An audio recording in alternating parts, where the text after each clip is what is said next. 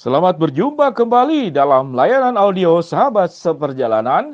Hari ini adalah hari Jumat 27 November 2020.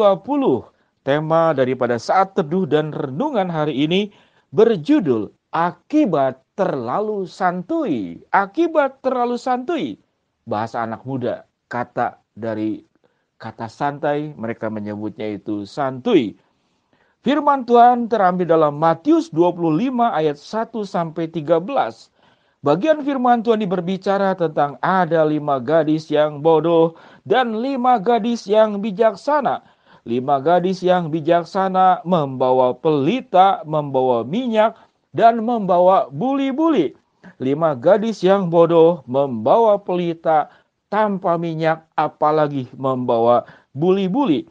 Pada ayat yang ke-13 firman Tuhan berkata, "Karena itu berjaga-jagalah sebab kamu tidak tahu akan hari maupun saatnya." Mari kita berdoa. Bapa yang di dalam surga, biarlah kami boleh belajar kebenaran firman Allah tentang masalah prioritas. Mana yang harus kami jaga dalam kehidupan ini tanpa boleh berkedip sedikit pun, seperti penjaga di waktu malam untuk menjaga kehidupan diri kami sendiri di dalam keterjagaan, di dalam keawasan. Dan kami tidak ada satu penggal waktu pun di mana kehidupan kami dicuri oleh si jahat. Berkati kami Tuhan untuk menjadi pribadi yang bijaksana dari hari ke hari. Dalam nama Tuhan Yesus kami berdoa. Amin.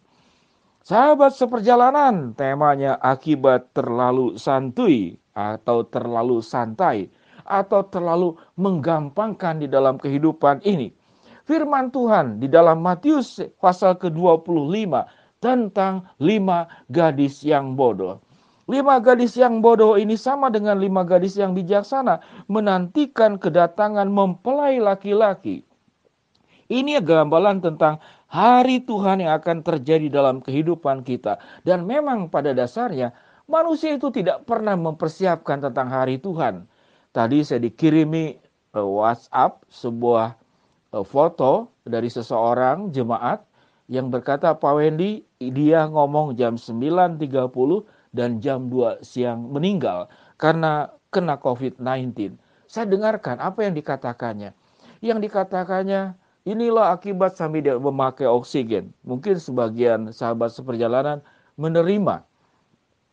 Dikatakan jangan engkau anggap enteng yang namanya COVID-19, COVID-19. Dia cuci tangan, dia seperti katakanlah seperti relawan untuk hal ini. Harus cuci tangan, pakai masker, jaga jarak dan seterusnya dan seterusnya. Dikatakan saya mengalami demam dan kemudian sesak nafas dan seterusnya. Dikatakan 9.30 pagi, kemudian jam 2 yang bersangkutan meninggal. Itu berita yang saya dapat dari jemaat yang dikirim lewat WhatsApp. Sahabat seperjalanan yang dikasihi Tuhan, mempelai laki-laki itu akan datang, sesungguhnya itu bernama itu harinya Tuhan. Harinya Tuhan itu bisa dua hal. Yang pertama adalah akhir zaman.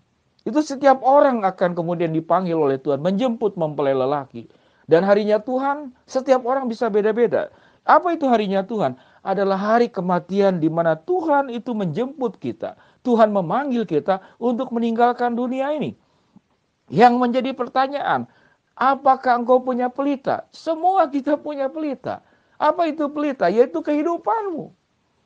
Yaitu hidupmu, yaitu umurmu, itu pelitamu. Wadahmu. Jadi hidup itu wadahnya hidup adalah kehidupan ini. Namun apa isinya? Isinya itu minyak. Minyak itu apa? Minyak tentu akhirnya akan menjadi terang. Artinya kehidupanmu ada tidak di dalam terang. Kehidupanmu tetap ada tidak di dalam Tuhan. Terang melambangkan kebenaran firman Allah. Terang juga melambangkan kehidupan yang terus bersama dengan Allah. Karena kalau engkau hidup di dalam terang, kegelapan tidak pernah akan menemui engkau. Terang itu selalu akan memenangkan, yaitu musuhnya kegelapan. Tidak ada yang namanya kegelapan menguasai terang. Kalau terang hadir, kegelapan sirna.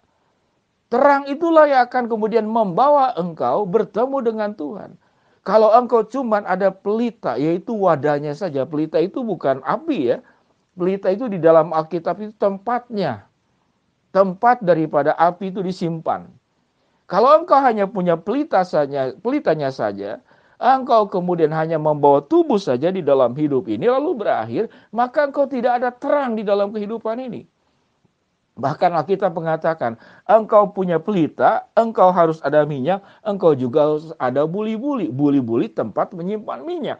Artinya kalau minyak itu waktu terang itu bersinar, kemudian mau habis, buli-buli ini bisa mengisi kembali minyak yang sedang mau kekurangan.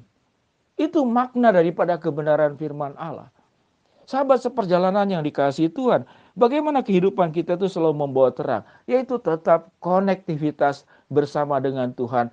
1 hari 24 jam, 1 minggu 7 hari, 1 tahun 360 sekian hari dan selanjutnya. Sahabat seperjalanan yang dikasihi Tuhan, tatkala kita hanya membawa pelita dan Tuhan datang yang kedua kali di akhir zaman nanti, lalu kita disuruh, sudah pergilah beli minyak. Tidak ada kesempatan waktu lagi. Alkitab mengatakan setelah mempelai itu datang, lalu dibawa ke ruang perjamuan. Alkitab berkata, lalu pintu itu ditutup. Sama dengan peristiwa Nuh. Peristiwa Nuh itu tatkala pintu sudah ditutup yang mengabaikan tentang kebenaran firman Allah, di mana Nuh dipakai oleh Allah untuk mengatakan bertobatlah, berbaliklah kepada Tuhan, jauhkanlah dosa-dosamu. Tidak ada yang mendengar, bahkan Nuh dianggap sebagai seperti orang gila. Namun tatkala pintu bahtera, pintu anugerah itu ditutup dan tangan Allah sendiri yang menutup pintu bahtera, anugerah kebaikan Allah tersebut kepada kita. Maka kita berteriak-teriak di luar, Tuhan bukakanlah pintu buat saya, aku mau masuk. Tuhan supaya aku tidak mati oleh bencana air bah ini. Maka Tuhan berkata, sebagaimana di dalam Matius pasal 25 ayat ke-9, bahwa pintu itu sudah ditutup dan apa yang dikatakan oleh firman Tuhan, aku tidak mengenal engkau. Kata-kata yang paling menakutkan di penghujung kehidupan kita. Sewaktu kita mau bertemu Tuhan, kita mengetuk pintu surga. Ya Tuhan, bukakanlah pintu surga. Buat aku mau masuk mendapatkannya. Dan Tuhan berkata, aku tidak mengenal engkau. Sahabat seperjalanan, sebelum Tuhan mengucapkan kata-kata itu kepada kita, ingat, dalam hidup kita jangan hanya membawa pelita, jangan hanya membawa tempatnya saja. Ya, tempatnya saja, diannya saja, pelitanya saja. Engkau harus membawa minyak dan tetap menyala terangmu. Dan engkau harus membawa buli-buli di mana tempat minyak itu cadangan. Kalau itu habis minyak yang ada di tempat pelita, itu akan ditambahkan agar terangmu terus bersinar. Makna terang itu apa? Engkau berjalan dengan Tuhan tanpa ada satu waktu pun kau meninggalkan Tuhan. Yang kedua, apa itu terang? Kehidupanmu itu memberkati sekitar. Engkau menjadi terang. Di mana engkau hadir, kegelapan sirna. Di mana engkau hadir, orang itu tercerahkan hidupnya, terinspirasi, dibangkitkan, diberikan semangat, tertolong oleh kedatangan kehidupanmu. Terberkati orang yang jauh dari Tuhan menjadi mendekat kepada Tuhan. Jangan sebaliknya. Engkau yang datang, kemudian orang yang dekat dengan Tuhan, lalu meninggalkan Tuhan. Engkau membawa kegelapan. Sahabat seperjalanan yang dikasihi Tuhan, hidup jangan terlalu santuy di dalam kehidupan berjalan bersama dengan Tuhan. Nanti saja, nanti saja, nanti saja. Pada saat mempelai itu datang, engkau sudah terlambat. Mari kita berdoa. Bapa yang di dalam sorga, hamba-Mu berdoa buat sahabat seperjalanan yang sedang sakit di rumah sakit maupun di rumah. Tuhan jamah, Tuhan sembuhkan. Buat sahabat seperjalanan yang sedang menghadapi masalah, rintangan, problema dan kesulitan di dalam hidup, Tuhan bukakan jalan. Buat sahabat seperjalanan yang sedang memohon berharap sesuatu kepada Tuhan, Tuhan biarlah Engkau mengabulkan sesuai dengan waktu, rencana dan kehendak-Mu.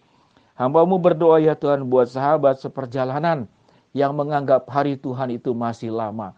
Namun tatkala hari Tuhan itu betul-betul hadir dalam kehidupan kami, kami sudah terlambat dan pintu sudah tertutup. Dan Tuhan berkata, aku tidak mengenal engkau. Biarlah itu tidak terjadi.